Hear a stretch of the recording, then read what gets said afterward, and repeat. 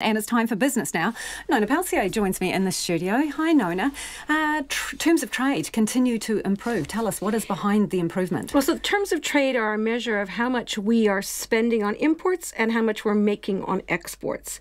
And I have to say, these are very strong numbers that we got today. Well, they're headed towards a record strength. And it looks like, according to at least some economists, that the global economic slowdown appears to have passed New Zealand by, given these numbers. So the terms of trade rose 1.9%. That's more than the market was expecting. And certainly dairy exports, the value of those, 8.9% increase on the quarter. Very big number. And the numbers were, at the higher end. The market was expecting something like 5%. So, 8.9 is quite strong. And this is quite an important piece of information because when you think about it, people were expecting New Zealanders will have spent more on imports because of the value of our kiwi. And that didn't eventuate. In fact, total overall imports were flat. There was no increase at all. So, interesting. Yeah, pretty interesting. Okay, so other interesting numbers you've been bringing to us on a daily basis are quite huge numbers on the stock market. So what's going on? I know you'd love that one. Yeah. Okay, so over the last month, that's November, the NZX Top 50 index rose almost 5% over the month. And over the last week, it rose about 3.5%. And in the year to date, we're talking 28%. And that is the highest and fastest the NZX Top 50 index, the value of it has grown since it was started 20 years ago. And as long as things hold up, we're going to have an astounding year for growth on the market.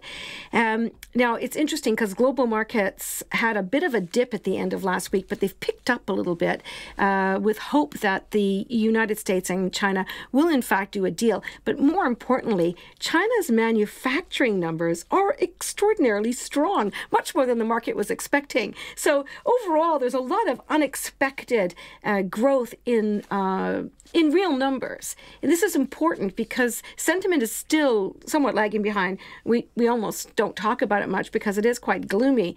A little bit of a pickup, but today, for example, we had some numbers that indicated that small businesses' cash flow and how much money that they are able to bill and receive on time is also picking up. So overall, quite a positive picture amid what otherwise would be somewhat gloomy sentiment. The numbers certainly aren't adding up to gloom.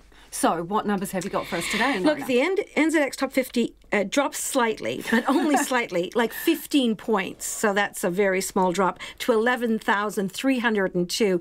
One could say there could have been some profit taking in that.